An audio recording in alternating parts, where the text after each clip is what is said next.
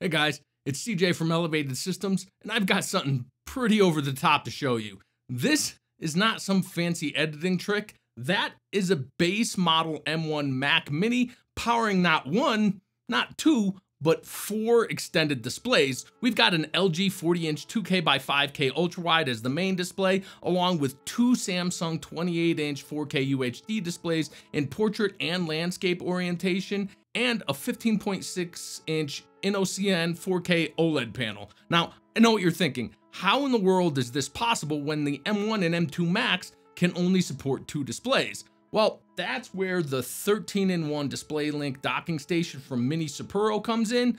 This dock uses some pretty impressive software and hardware to take a single USB-C output and turn it into not 2, but 3 display outputs. So whether you've got a Mac, Windows, or Linux device that supports DisplayPort alt mode, this hub will split your signal into 3 independent displays, and spoiler alert, it works. But of course, the big question is, how well does it work? What are its limitations? And what else can this hub do besides powering displays? Stick around and I'll give you the full scoop. The minisopuru DisplayLink docking station comes well packaged, it's minimalistic, and it's mostly recyclable, so big thumbs up there. And when you crack it open, you'll find the docking station itself, a 12-volt power supply, a braided USB-C cable, an instruction manual, and a thumb drive, which I assume contains the drivers. However, as I'm wary of sticking unknown media into my devices, I just downloaded the DisplayLink software from the source. This driver package needs to be installed before the hub will work. Once it's installed, it'll run the DisplayLink background process that will detect the connected displays and allow you to enable and disable the displays, as well as to change the display orientation. The hub itself has 2 USB 2.0 ports, as well as 3 5GB ports. 2 of them are Type A and 1 is Type C. You'll also find a headphone jack on the front. On the back, there's the power input, the Type C connection to your device, a 100-watt Type C power delivery port, Gigabit Ethernet, and the display outputs. Speaking of which, you get 3 displays to work with. Display 1 is HDMI, Display 2 is DisplayPort, and Display 3 is either HDMI or DisplayPort, but you can only use one at a time, so keep that in mind. The dock costs between $159 and $200, depending on where and when you buy it. For the initial test, I connected the LG display directly to the Mac's HDMI output and set it as my main display. This would also be the equivalent of the built-in display on a MacBook or laptop. The InnoCN panel I connected to display 1 on the hub, then I connected the 2 Samsung displays via the 2 remaining DisplayPort hub connections.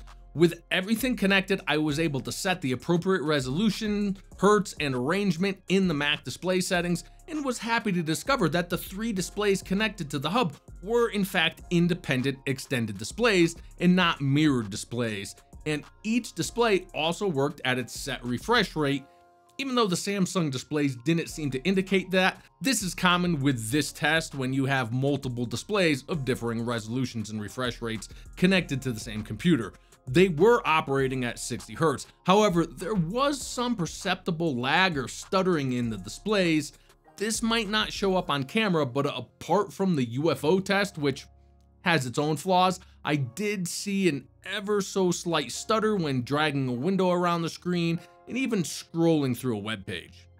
Now, minisopuru just says this dock can do 3 4K 60 Hz displays, but I also wanted to know if I could do a higher refresh rate. So I replaced the small panel with my Scepter 1440p 144 Hz display, and while it couldn't do 144 Hz, it did do a nice smooth 120, which is actually the best the Mac Mini can do over its HDMI. Other things I noticed that probably don't show up on camera like this are the color accuracy and brightness of all displays looked exactly as I would expect them to. The dock does support HDR, and it looked awesome as usual on my OLED panel. I did try some other configurations. I connected the LG to the Display 2 dock output, and it wasn't able to do the full 5120 by 2160 resolution, which is outside of its specs, but it could do 3440 by 1440 at the monitor's max 72 Hz.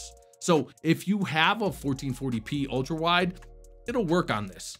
Now, one of the biggest problems I have on Mac desktops with multiple displays is every time the Mac restarts or wakes from sleep, the display arrangement can be all out of whack, or one or more of the displays won't wake up. You have to redo the arrangement in the settings or unplug and plug in the cable. It's a Mac OS issue Apple refuses to address, probably because it encourages people to buy Apple displays. But every single time I reset or rebooted the Mac Mini or woke it from sleep, the displays came back exactly as I had them set. Now, initially, whichever display was plugged into the Mac HDMI port would start as the primary display. So here, the Spectre was plugged into the Mac, but once I logged on, the main display switched back to the LG display as I had it set. Not only that, but after I rearranged the displays and tested other displays, as I set it back up with the original 4 monitors, it remembered how all the displays were arranged correctly when I booted up the Mac. However, when I rotated one of the Samsung displays in the Displaylink menu, it did mess up the display arrangement in the Mac display settings. But again, once I reset that, it stayed like this every time. Now, because the Displaylink software needs to initialize to make the extra displays work, I found that any windows or apps you have open on the extra displays will all move to the main display on a reboot. So if you have windows set up on your displays like a calendar over here, a music player over there, some email down there, you'll have to move them all back to the screens after a reboot. However, apps that open after you reset are fine. For example, I had Resolve set up in triple screen and it opened that way every time. Apart from testing refresh rates, I did see if it was maybe possible to get a 5th display working. So with 4 displays connected, I plugged in the small USB-C display into the open Mac Thunderbolt port, and I almost thought it was gonna work, but it didn't come on. I also tried to connect the Scepter with a USB-C to HDMI cable, and after resetting, it did turn on, but one of the Samsung displays connected to the hub didn't. So yes, 4 is the max you can do. On a Mac, I was able to get 5 and could get more with my Windows laptop.